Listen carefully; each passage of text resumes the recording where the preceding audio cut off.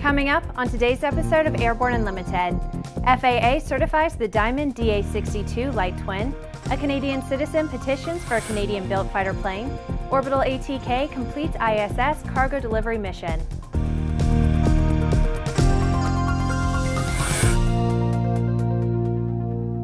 I'm Bri Cross, it's February 25th, 2016, and this is Airborne Unlimited. The light twin market in the U.S. now has another choice as the FAA has certified Diamond's new 7-place DA62 twin, clearing the way for U.S. customer deliveries. The Diamond DA62 is joining the family of light twin aircraft alongside its already certified model DA42. Diamond's fleet of Astrojet fuel piston engine-powered singles and twins are touring the U.S. to let as many pilots as possible experience the simplicity of its engine operation, fuel efficiency, and performance. Currently, the demonstration team is touring California, followed by stops in Nevada, Arizona, Texas, and then moving to the southeastern U.S. Diamond's Canadian base, Peter Marr, said in part, quote, "Our all-new DA62 is getting overwhelmingly high praise from everyone that flies it. Its combination of cabin volume, utility, performance, and efficiency make it an ideal traveler for the U.S. market." A Canadian citizen who is obviously a fan of the Avro Aero airplane has established a petition on the website change.org in hopes of convincing the Canadian government to revive the plane. The petition was started by Sitar Ramo. On the page, Ramo supports Canadian patriotism and says Canadians love their country and take pride in everything Canadian. He seems to believe that Canada should have its own superfighter and rejects the idea of using the U.S.-designed F-35. He is petitioning Canadian Prime Minister Justin Trudeau to consider reviving the Avro Aero in a variant termed the Super Aero. The original design concept was developed by Avro of Canada in the 1950s. The project was cancelled in 1959, according to the Canadian Encyclopedia Online. When we last checked, his petition has 218 supporters, and the ANN crew agrees that the Super Aero is one really cool-looking airplane. After the break, a space-age way to take out the trash. There's a difference between charting a steady course and pushing for the ceiling. And for nearly a century, Hartzell Propeller has been defining that difference. It's in our passion for engineering and research and our dedication to testing the limits of performance. We are built on honor. We are Hartzell Propeller. Redbird is quickly becoming the industry standard for flight training. Since Redbird introduced its revolutionary FMX in 2007, colleges, universities, and flight training operations around the world have integrated Redbird products into their curriculum. It's time to discover what Redbird can do for you. Join the migration. Welcome back. If you have a story suggestion for Airborne Unlimited, Aero-TV, our website or podcast, just email to news-spy@aero-news.net. Orbital ATK has successfully completed its 4th cargo delivery mission to the International Space Station under NASA's Commercial Resupply Services contract. Orbital ATK's Cygnus spacecraft delivered 7,700 pounds of cargo to the station, which is the largest cargo shipment to date by a commercial company. The Cygnus spacecraft that carried out the mission unberthed from the space station on February 19th, completing a 72-day stay at the orbiting laboratory. Prior to its departure, the astronauts loaded the cargo module with approximately 3,000 pounds of items for disposal. Cygnus performed a safe, destructive re-entry into the Earth's atmosphere over the Pacific Ocean, east of New Zealand on February 20th. The company is now preparing for its next cargo mission in March from the Cape Canaveral Air Force Station, using its enhanced Cygnus spacecraft to deliver vital supplies and experiments to the ISS. It's Thursday, which means that it's time for an Aero-Community update, highlighting news and information about the incredible people and organizations that populate the Airborne Partnership Initiative behind Airborne Unlimited.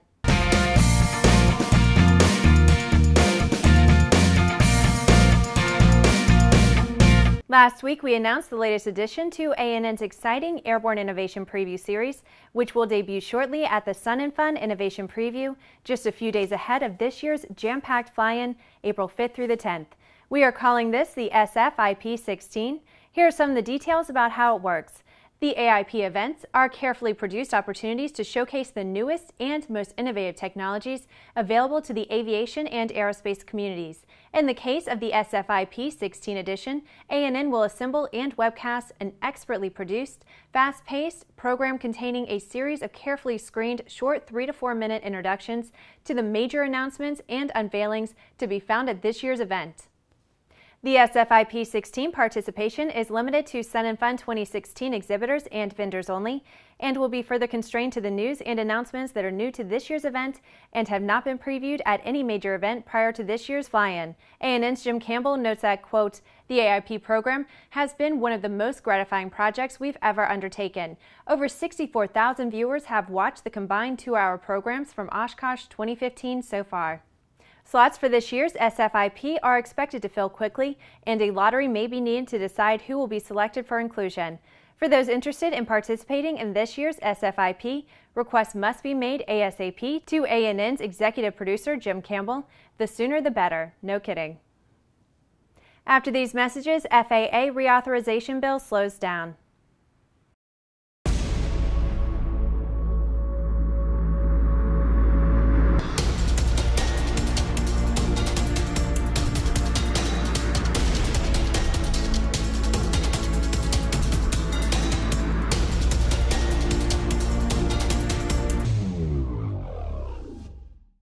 Concorde's recombinant gas RG series sealed battery technology produces a high-performance battery with the advantages of being pre-tested and fully charged at the factory.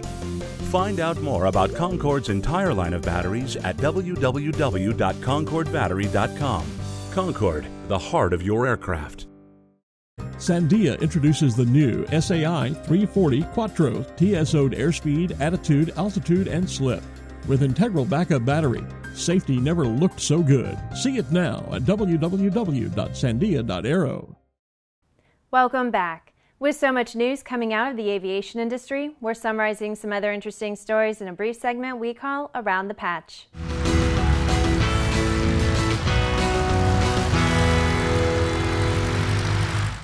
It looks like the bill to reauthorize the FAA, which includes a not universally popular proposal to privatize the nation's air traffic control system, won't make it to the House floor this week. According to Politico, the bill may be taken off the fast track. The Boeing Board of Directors has elected Dennis A. Muilenburg as its next chairman effective March 1st. He succeeds W. James McNerney Jr., who is stepping down from the board. Muilenburg joined the company in 1985 as an engineering intern in Seattle. Piper Aircraft has announced the selection of Wings Over Asia as its authorized service center in Singapore. Wings Over Asia has served as Piper Aircraft's dealer in the region for nearly 3 years. The aircraft service center is located at Seletar Airport. The Experimental Aircraft Association and Soaring Society of America have joined in a memorandum of understanding that expands the organization's joint efforts to bring more people into aviation. It includes incentives ranging from membership growth and communications to advocacy and youth activities. Horne Aviation has received an STC for composite main rotor blades fitting the Bell 206B Jet Ranger helicopter. These new main rotor blades have more than an 18,000-hour service life, which is more than triple the life of the current original metal blades. Well, that's the trip around the patch. Now let's move on to the rest of the news. The air shows at EAA AirVenture often go beyond the demonstration of aerobatic performances, and such is the case for EAA AirVenture 2016. The 75th anniversary of Pearl Harbor's Day of Infamy will be commemorated this year with flying activities and other highlights recalling the events and heroism of that fateful day, which initiated America's involvement in World War II. Flying activities will include historic World War II-era aircraft of both American and Japanese origin, including the popular Tora Tora Tora airshow performances. The commemoration will include the flying appearance of a restored Interstate Cadet aircraft that was in the air for flight training over Oahu when the attack began on December 7, 1941. An evening program on Wednesday, July 27th will highlight the events of December 1941, with participants expected to include Pearl Harbor veterans and historians who have deeply researched the events before, during, and after that day. Specific details on all Pearl Harbor 75th anniversary events at Oshkosh will be announced as they are finalized. Well, that's our program for today. Remember to get comprehensive real-time 24/7 coverage of the latest aviation and aerospace stories anytime at aero-news.net. Remember that Airborne Unlimited is streamed daily Monday through Friday with additional breaking news bulletins for important stories that fall outside of our normal deadlines. Please join us and a growing roster of over 100 outstanding industry associations and organizations every weekday for the best in aviation and aerospace news. From the staff of the Aero-News Network, the aviation world's most comprehensive news and information resource.